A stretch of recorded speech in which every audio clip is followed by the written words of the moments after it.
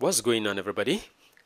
Let's solve this math question that says find the values of x for which the square root of ln x is equal to ln the square root of x. Well, our first step will be for us to know that the square root of a is the same as a to the 1 over 2. That means we're going to be writing the square root of x in this form. So we have on the left, we have the square root of ln x to be equal to ln x to the 1 all over 2. Now our next step will be for us to apply the property of logarithm that says when I have, for example, ln a, and this is raised to the p, this is the same as p times ln a. Now we're going to be writing this in this form. So we have the square root of ln x to be equal to, that means this expression now becomes 1 over 2 times ln x. Now our next step will be for us to apply substitution. That means we can say that let ln x be equal to y. That means this expression now becomes the square root of y equal to 1 over 2 times y. Now our next step will be for us to get rid of this square root by taking the square of both sides. So I'll take the square of the left hand side. I'll also take the square of the right hand side. Now notice that this square cancels out the square root, leaving behind y to be equal to, now this square affects the 1 over 2 and it also affects the y. So 1 over 2 squared gives 1 all over 4 times y squared. Now in order to clear the fraction, I have to multiply both sides by 4. So I have y times 4. This is equal to, on the right, I have 1 over 4 times y squared and then times 4. Now notice that on the left hand side, y times 4 is 4y. And this is equal to, now we have 4 here and we have 4 on the denominator here. So you see that this 4 here cancels out this 4, leaving behind y squared. Now our next step will be for us to move 4y to the right hand side. So we have y squared on the right, and when I move 4y to the right, it becomes minus 4y. Now leaving behind 0 on the left hand side. Well, this expression can also be written as, let's flip the positions. I'm going to be writing what I have on the right on the left hand side. I'm not necessarily moving it, but I'm writing what I have on the right on the left. And this is equal to, and then write what I have on the left on the right hand side, 0. Now notice that on the left hand side, y is common. So we can factor out y, open brackets. Now y squared divided by y is y, minus 4y divided by y, I have 4. And this is equal to 0. Now we see that y times y minus 4 gives 0. That means it is either y is equal to 0 or y minus 4 is equal to 0. Now we can see that we have a value for y to be 0 here. Now for this other case, we can get the value of y by moving negative 4 to the right. And when I do that, as negative 4 crosses to the right, it becomes positive 4. Now let's recall from our substitution. Recall that we said let ln x be equal to y. So I'm going to be substituting this one after the other. Let's start with the first one. We say when y is equal to 0.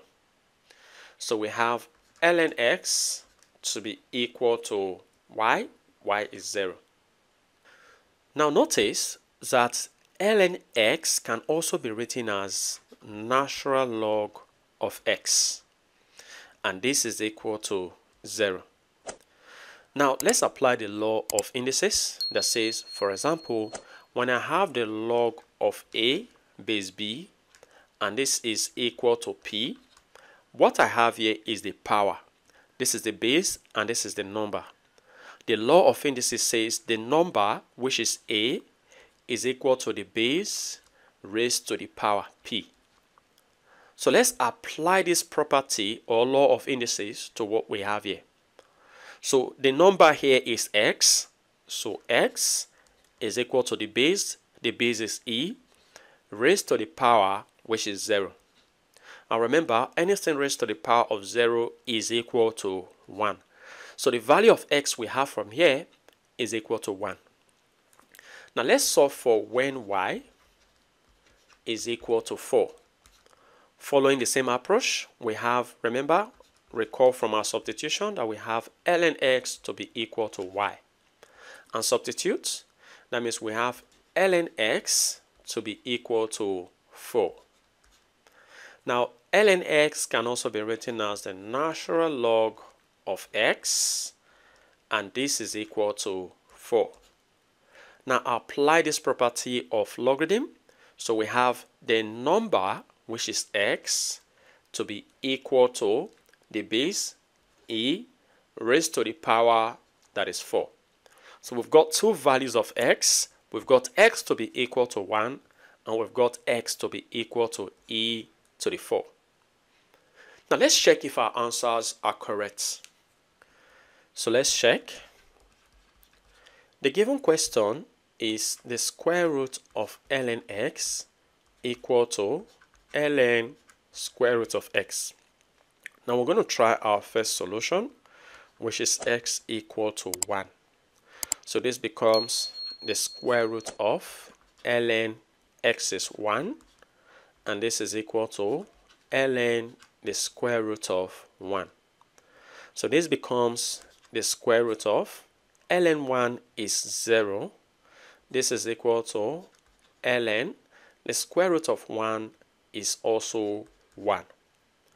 Now the square root of 0 is 0, and this is equal to ln 1 is 0. So we see that the left hand side is equal to the right hand side, which makes x equal to 1 a solution. Now this time, let's check for our second value of x when x is equal to e to the 4. Now let's substitute that here. So we have the square root of ln e to the 4. This is equal to ln the square root of e to the 4. Now we're going to be applying the law of logarithm here. So this expression inside of the square root can be written as 4 times ln e, and this is equal to ln. Now I'm going to be applying the law of indices here to this square root. So we have e to the 4 raised to the square root can also be written as a power of half. So this becomes the square root of 4 times ln e is 1.